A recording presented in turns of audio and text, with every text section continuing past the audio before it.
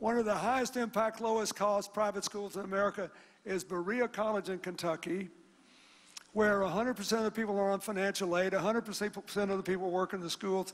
It was founded before the Civil War in Kentucky, fully open to women and to African Americans way back in 1855, but they've still got the same model. It's democracy, small d.